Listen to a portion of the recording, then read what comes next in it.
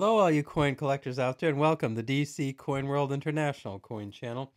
Today, we're going to take a look at some Australian coins from 1968. And we're going to look at the 1 cent, the 2 cent, the 5 cent, the 10 cent, and then we're going to actually look at a 1967 20-cent coin. I just didn't happen to have the 68 coin right handy. So I just put a 67 in, but I'll talk about the 68 characteristics and errors. And then we'll also talk about this, which is another 1968, uh, and it's another 10-cent coin. And I want to talk to you about the difference between this 10 cent and this 10 cent. But first, let's just start at the top. In 1966, Australia moved to decimalization of the Australian pound. So instead of having 240 of these babies to an Australian pound, and this is an older one, but look how big it is. This is big, all these coins put together almost. That's the kangaroo, that's a 55. They made this until 65. And here's Queen Elizabeth II, her first portrait, a 27-year-old Queen Elizabeth. Well, they had this coin, and they moved to this one. Now, there is a little bit of a size differential, if you'll let me, I don't even think you can cover up the whole queen with it. So this is the new 1 cent coin, and the one below it was its predecessor, the 1 penny coin from before 1966. And this is the 68.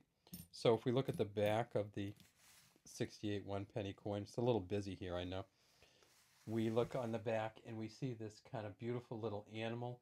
And that animal, of course, is the feather-tailed glider, or the Acrobates pygmaeus, or the pygmy gliding possum. And Stuart Devlin designed this and did just a great job. And you can actually see his initials, his engraving initials, SD, right down here. And this coin was made starting in 1966 and made until 1984. In 1968, they made 19.93 million, or essentially 20 million of these coins. Next up was the 2 cent coin.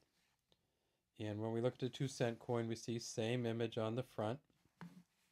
1968 again. We see that there's the queen. This, of course, is the second portrait, the same second portrait that was on the 1 cent coin. And it says Elizabeth II, Australia, 1968.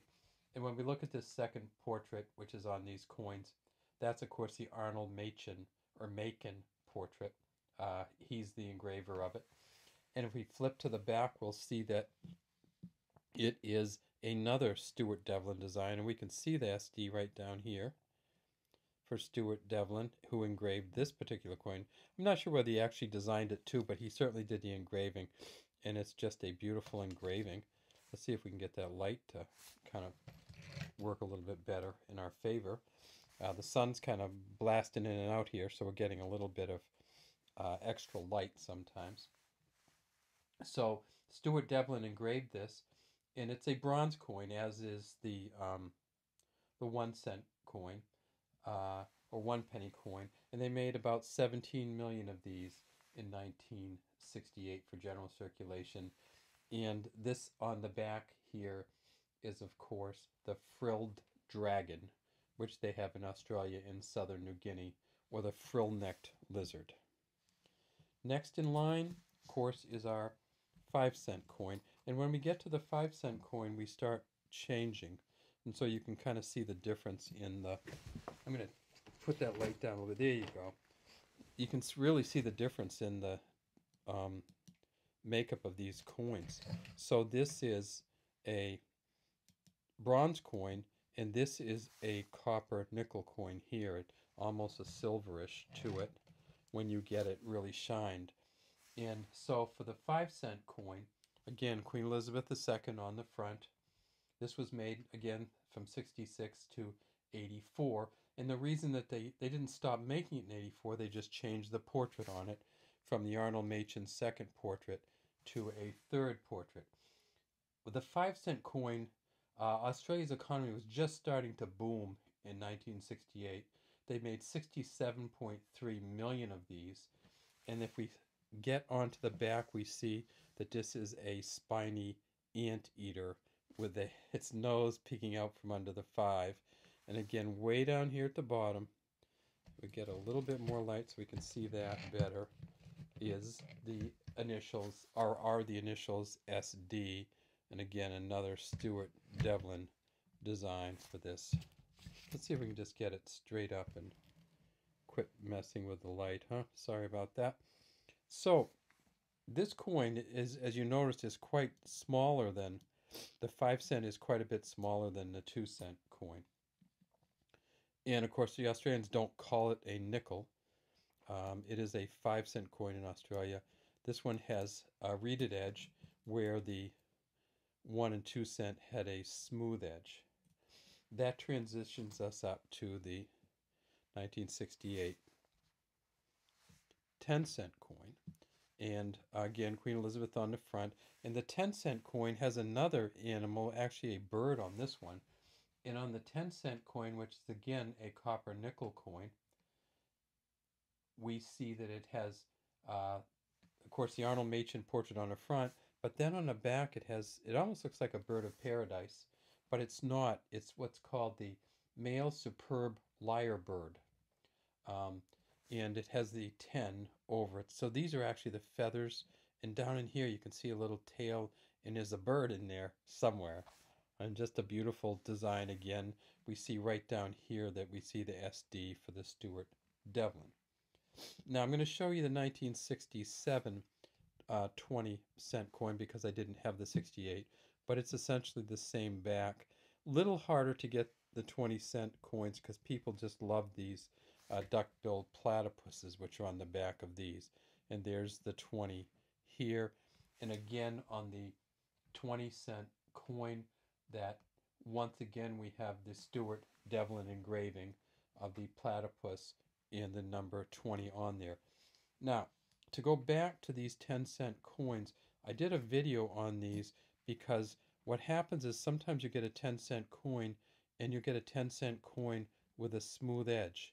And then you get a 10 cent coin with a reeded edge. These are both from 1968. So you're going, what the heck happened here? Well, I'll tell you what, if you get the light just right, you can actually see some of the reading in this one. And what's happened is probably a machine. Maybe it was put into like a soft drink or soda machine. Maybe it was put into a laundry machine. Maybe it was put into electricity or one of those coal or burning stove machines. But anyways, you can't really see the reads on here, but they are there. So if you find a 1968 that looks like it has a smooth rim on it, just know that didn't come that way. These all had reeded edges, but some of these earlier 10 cent coins just got smoothed out so much that it looks like they had a smooth edge.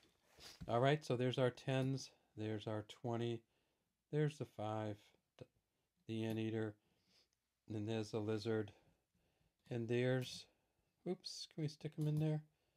There's Queen Elizabeth, and on the back we see, of course, essentially what looks to us in the United States like a possum, but it's really it's a pygmy possum. And then finally we see the old penny with the kangaroo on it. All right, have a great day from DC Coin World International Coin Channel. We hope you enjoy these videos, and we'd love to have you subscribe to our channel and leave any comments you might have in the comments section. And hi to Gregory, hope you're still listening in Australia from the DC Coin World International Coin Channel.